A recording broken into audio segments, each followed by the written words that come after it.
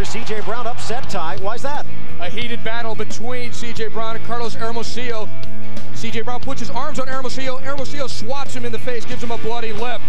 And there was more physical play to come. Zach Thornton's net under pressure as L.A. came after him. Wélton nearly getting ahead on this one. And now another chance here out in front from Hermosillo to Wéllington Sánchez. It's blocked by Lubos Kubik. Look at Zach Thornton, his crunching goalkeeping style right through Hermosillo. In the 86th minute, Lubos Kubik sets up the free kick. The rebound there for Jesse Marsch, the only goal of the match. And Chicago was about to upset LA. LA had a last gasp effort here. Thornton can't hold it. Machón just wide.